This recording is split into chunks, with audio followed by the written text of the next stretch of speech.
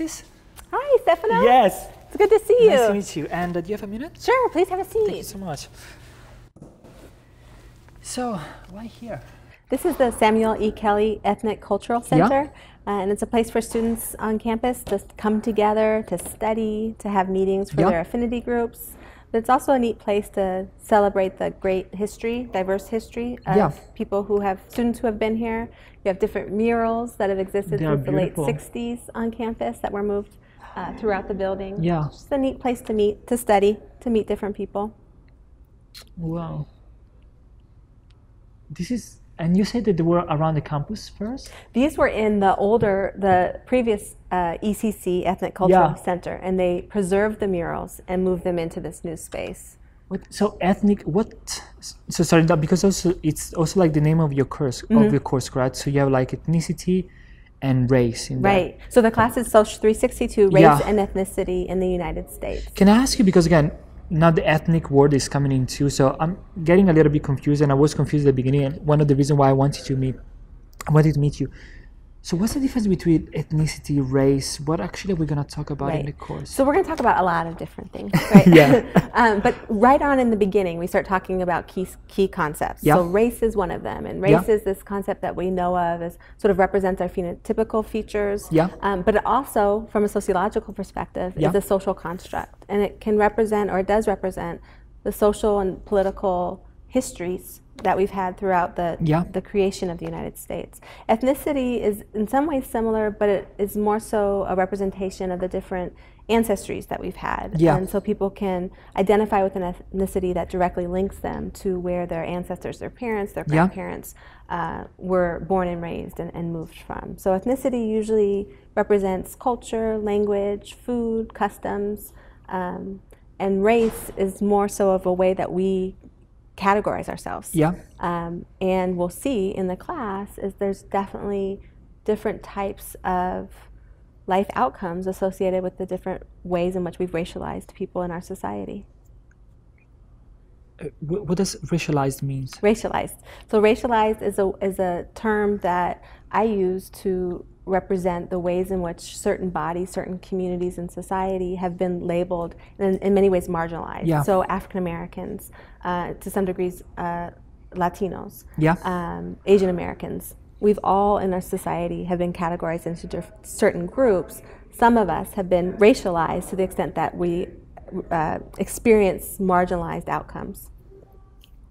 And so I'm trying to think it because I'm trying to decide if I want to take the course or not. And does it matter that I'm white? No. How does that plays into? I'm a little bit getting a little bit. No, I think it's great that that white students take the class. I mean, it's eye-opening for every student, I think, to take the class. We talk about these key concepts of race and ethnicity, and then we also start talking about different, what I call construction sites. So these locations in society where race is being made and also reproduced. So while race is a social construct, it has very real outcomes attached to people depending upon the racial group that they're in. And so we look at these different institutions in society, our criminal justice system, healthcare systems, employment, residential patterns, all of these different types of institutions and the ways that race matter in those institutions. So being black in America means that you have a much higher likelihood of being processed in the criminal justice system and different types of life outcomes than being white. And so these are the sorts of things that we use both sociological research and also theory to try and understand how race matters in society. When we know it's not necessarily real, but it has these real outcomes, how can we understand that? And that's what we do in the class. So all different types of people should take this class to get a better understanding of how race matters in society still today. And how do you think like all these discussions are going to function online? I think it's going to be fun. I think in the face-to-face class, we have students that will engage, but some hold back. I think because they're intimidated or scared they might say the wrong thing or not sure how, they're not comfortable with the language to talk about race. So I think doing it online is going to be a really neat opportunity to try and bring students out and have these ongoing discussions, give them an opportunity to engage, to push back, to be critical of themselves and others in the class in terms of thinking about how race operates. So I think it's going to be exciting to see how our discussion chats can go and what students are really thinking. Right? I mean, it sounds exciting. And again, thinking about the fact that, every race, I mean, following your logic, seems that every race, no matter the color, it's a construct. I'm like, it's such an interesting idea. Right. And again, it's a little bit surprising, to be honest. It's so you said that it's a sociological concept? Well, we all use the term, anybody who's not even a sociologist use the term race. I think the sociology perspective that I try to give to students in the class is to think about how race isn't natural, but instead how in different societies we have a racial paradigm that we all sort of operate in, right? So in the United States, we have certain categories that the U.S. Census provides for us to categorize ourselves, right? But in other countries, it's a very different paradigm and a different way that people understand themselves racially. So from a sociological perspective, I try and give the students ways to critically think about how the history and then contemporary issues inform our racial identity and how we racialize other people. So we also talk about, in addition to the sort of construction sites, we also talk about key historical moments that have helped shape both our understanding of race, but also led to the certain circumstances that different racial and ethnic groups find themselves in today. So we talk about slavery, we talk about the internment of Japanese Americans, we talk about first contact with European settlers with native populations. So we talk about these moments, and that is eye-opening for students. I think it's hard for many students to hear those things in the really difficult, horrible circumstances in which many populations in this country were treated. But I think it's important to know in order to understand where we are today. And what's interesting for me as well is that, so one of the reasons also why I came to talk to you is kind of understanding where you are situated as a scholar, because so this is a degree on social sciences, and one of the reasons why I asked you why race, if race was a sociology concept, because I'm trying to understand how all these subjects fit in this idea of social science. So how do you think about social science, you as a sociologist? Right. So social science is, to me, just a category to understand the way that different scholars approach study of very common issues, right? So in geography, you might study the criminal justice system. In sociology and political science and psychology, we all might study the same topic, but we do it in a very different way. Together, we're interested in society, in people, in outcomes, but we have a different perspective on the mechanisms, I think, and the things that matter the most in determining outcomes, if you will. So from maybe a political science standpoint, one might study the criminal justice system in terms of the laws, in terms of politics and political rhetoric.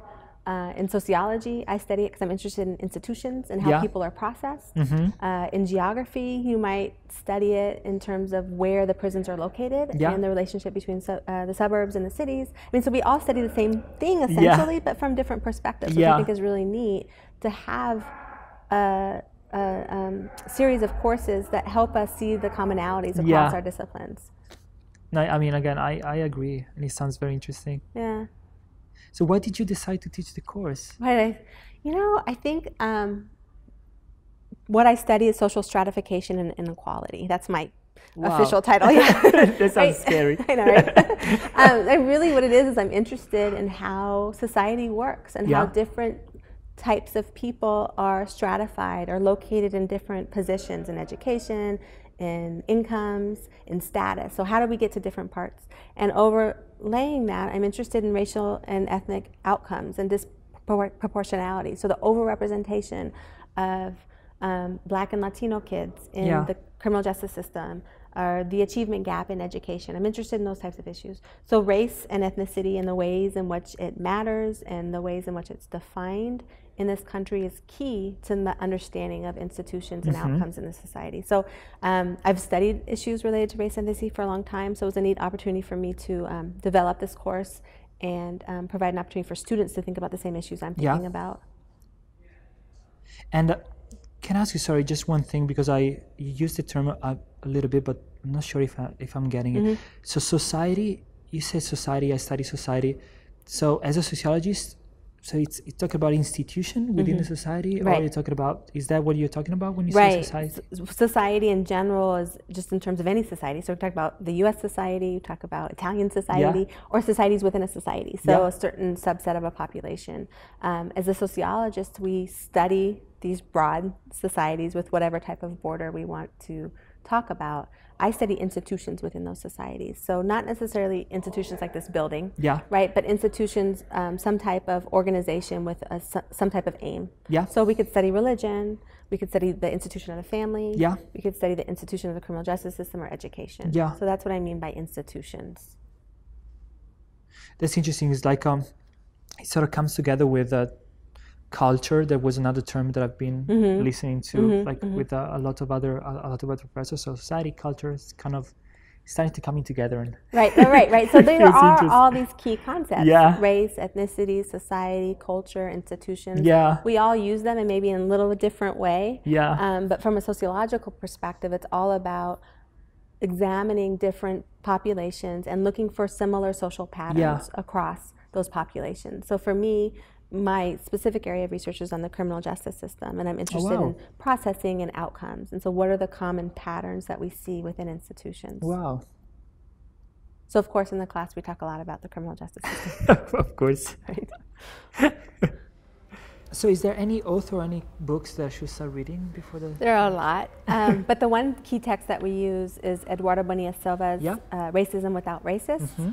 And in that book he introduces a concept of colorblind racism, and throughout the quarter we talk about this notion and interrogate it and apply it. But basically it's about sort of this common assumption that people have, particularly since President Obama's been elected, that we have this now African American president, and so many people think that race doesn't matter anymore, right? That's everyone has equal opportunity, and we live in a colorblind world now.